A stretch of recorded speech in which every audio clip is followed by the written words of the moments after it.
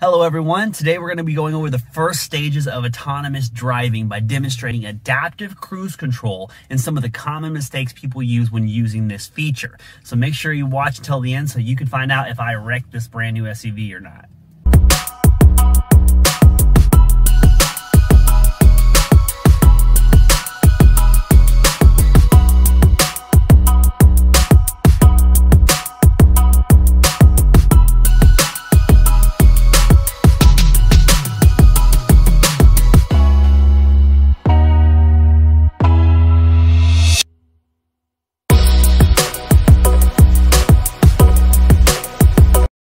How is everybody doing out there? For those of you who don't know me, my name is Jeremiah, aka GMBullfrog, and I'm a certified professional sales consultant, technology expert, and safety advocate with Silverthorne Chevrolet Buick GMC.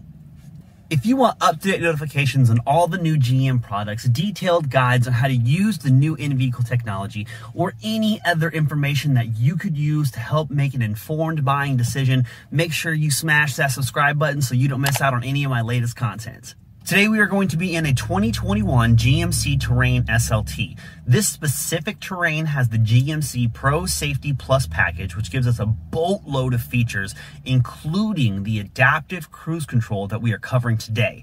And big shout out to Silverthorne Chevrolet for allowing us to use this vehicle for our demonstration. So cruise control isn't anything new. It's actually been around for a very long time. It was originally introduced in 1948 by a blind inventor by the name of Ralph Teeter, and since has evolved into a standard feature in almost every vehicle today. And the way that it works is you press this button here to turn your cruise control on. And you'll notice that you have a little icon right here on your screen letting you know that your cruise control is available to be set. Then you go ahead and you accelerate to the speed that you want to maintain, and then you hit the set button, and then that will display right there where those two dotted lines are. And then it'll maintain that speed until you either cancel it pressing this button, or if you press your foot on the brake. And you can also use the resume or the plus button to increase your speed, or you can use the set or the minus button to decrease your speed as well. So that way you don't have to stop, reset your speed every single time you want to reset it to a different speed. And I know most of you know how to use cruise control, and it's pretty simple, but there may be a couple of questions out there, so I wanted to make sure I touch base on that real fast.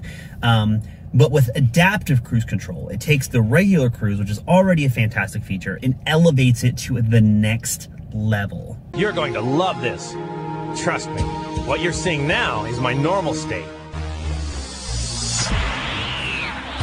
This is a Super Saiyan. So the idea of adaptive cruise control was actually first introduced in 1991 by Mitsubishi, and since then has been improved every single year since it was originally introduced. And this feature continues to become more and more advanced, slowly inching its way to that full self-driving car experience. The way it works is your vehicle uses a front-facing camera as well as sensors on the front bumper to detect objects in front of the vehicle. To turn on your adaptive cruise control, you press and hold the cancel button until you see this message pop up on your center dash letting you know adaptive cruise is available. You also know that you're in adaptive cruise control because this icon here changes from the original cruise control icon, which looks like this, and it changes to one that has a car on it, like that. So that's how you know you're in adaptive cruise control mode. Then what you want to do is you want to use this button here, which is your forward collision alert. If I press it, you'll see a little gap indicator on your screen here.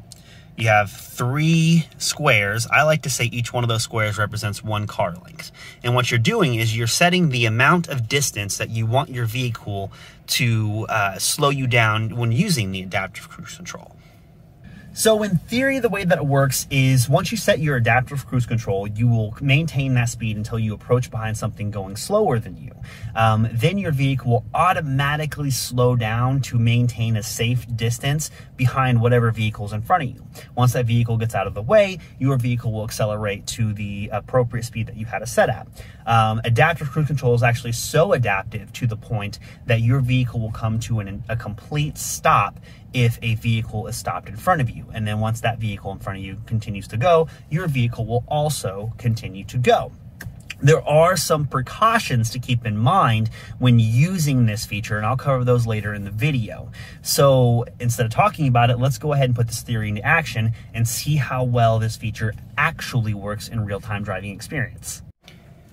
All right, so here we go on our test drive. Our adaptive cruise control is turned on. We know because the indicator has a speedometer and a little car there. So let's go ahead and get some speed rolling here, and then we'll try to get behind some cars to really test this feature out. So speed limit here is 30. We'll go ahead and we're gonna break the law a little bit. We're gonna go a little bit above the speed limit just so we can try to test out this feature. So we'll get up to about 35. Go ahead and set it. It says right there, cruise control is set to 35. And now we'll just continue to drive down this road until, well, we got a truck and a stoplight up here, so this will be a perfect chance to try it out. So my feet are not on the brake or the gas at all. And this is always the part that, okay, light turned green, so we might have to wait a little longer to test the stopping feature. A few moments later. Cruise control set to 50. Our indicator lights are green. The one at the bottom lets you know that the vehicle in front of you is being detected by your vehicle. And the one with the lines is a different safety feature. It's called lane change alert. We'll cover that in a separate video. We're going cruise control set to 50, coming up behind this this Dodge here. All right, speed limit's dropping down to 40 there. Let's go ahead and drop our down to 40 so we're in compliance with the local law. So we're dropped down to 40 now. One eternity later.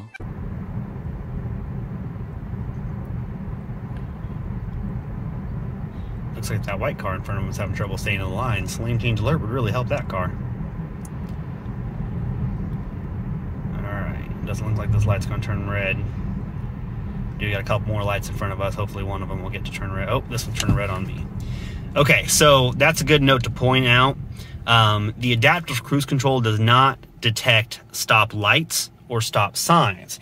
So you do have to put the foot on the brake yourself in order to stop at a stoplight or stop sign if there's no vehicles in front of you. And I just let my foot off the gas. Turn my adaptive cruise control back on.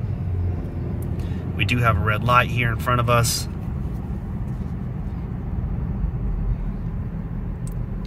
Alright, we're coming up behind this Dodge here again, and we're slowing down. Slowing down, slowing down, slowing down, slowing down. And we're stopped. And the Dodge continues to go, and we continue to go. Once again, no foot on the gas at all. It is a little spooky at first. I'm not gonna lie, my hands are kind of sweaty. I got real nervous there for a second. I didn't know if the vehicle was gonna stop. I had my foot floating over the top of the brake just to be in case that something was gonna happen. So so adaptive cruise control it's a little spooky as far as the stopping is concerned. I mean, it does say in the vehicle manual that it is limited braking, so it's not really intended for constant stop and go traffic. Here we go again. We're coming to a slow down, slow down, slow down, slow down, and we're speeding up. Looks like we're maintaining a speed of 20 here. And just like I set the following distance indicator using this button, we're staying about 3 car lengths away from the vehicle in front of us. The only time that changes is when we come to a complete stop. But as we're following about 3 car lengths behind. And we can adjust that gap if we wanted to adjust that gap. We can do 2 car lengths behind or 1 car length behind. I always like to leave it at 3. That way I have the most time to react should the vehicle in front of me slam on their brakes all of a sudden, or a deer or a person or something like that walk out in front of the vehicle. So much later that the old narrator got tired of waiting and they had to hire a new one. We are coming to a stop here behind this white truck.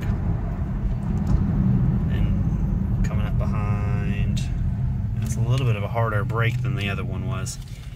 It's I think adaptive cruise control is definitely one of those things that takes some getting used to. It's, in my opinion, definitely more aimed towards highway driving where there's not as much stop and go as there is in city driving. If you were trying to use this feature in a big city where there's constant stop or go, I don't know if I would necessarily want to use it in that situation. This is a small road, it's not super busy, so it works pretty well for this situation here. Stoplight in front of us is turning red, so that means these vehicles in front of us are going to stop.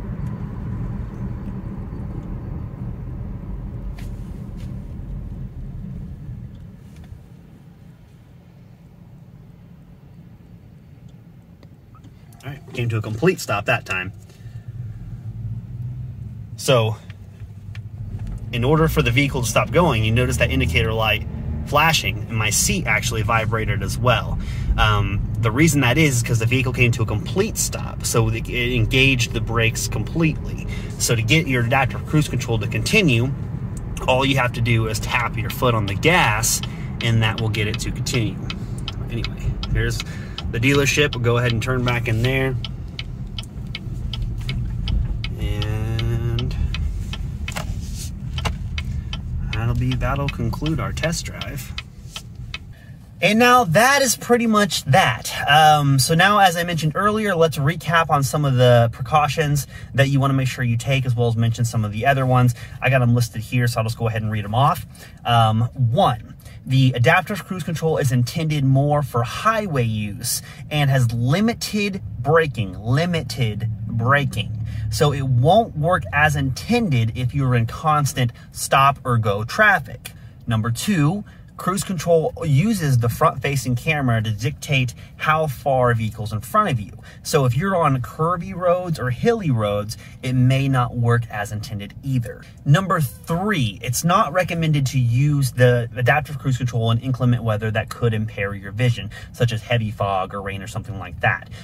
Also, if the roads are extremely icy, you shouldn't really use adaptive cruise control then either, because it may not stop in time to adjust for the slipping on the ice. Number 4, speaking of impaired vision, if you're in an area that is really dark or has extremely low light, then your camera may not be able to sense anything in front of the vehicle either. And then number 5, your actual camera on your windshield and your sensors in the front bumper need to be completely open and unobstructed in order to work properly. So that means no giant Fig Newton stickers on the front of your windshield.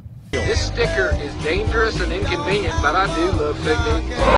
I personally love the adaptive cruise control feature. I know it's far from perfect, but it does improve every single year, and I'm really excited to see where this takes the future of driving. I mean, it could be the first step in leading to cars that fully drive themselves. I know that there's already some cars out there that have experimented in this, but it's not quite there yet. And I really hope you guys enjoyed this video. I hope you learned something new from it. I hope you found it interesting. I enjoy making these videos for you guys. If there's any videos that you guys want to see in the future, go ahead and hit a comment down in the comment section below. Let me know what you guys are wanting to see. If you have any questions about this feature or any other features on these vehicles, please just let me know. I'm more than happy to help out any way that I can. But I hope you guys enjoyed the video. Hit that subscribe button, and thank you very much for watching. I hope you found this video helpful, and if you want to see more like it, click on the link over here for more helpful tips, tutorials, and vehicle demonstrations. If you have any questions or if there's anything you want featured in my next video, go ahead and leave a comment down in the comment section below. And don't forget to hit that subscribe button to get access to all my latest videos on the GM products. Thank you so much for your support, and drive safe out there.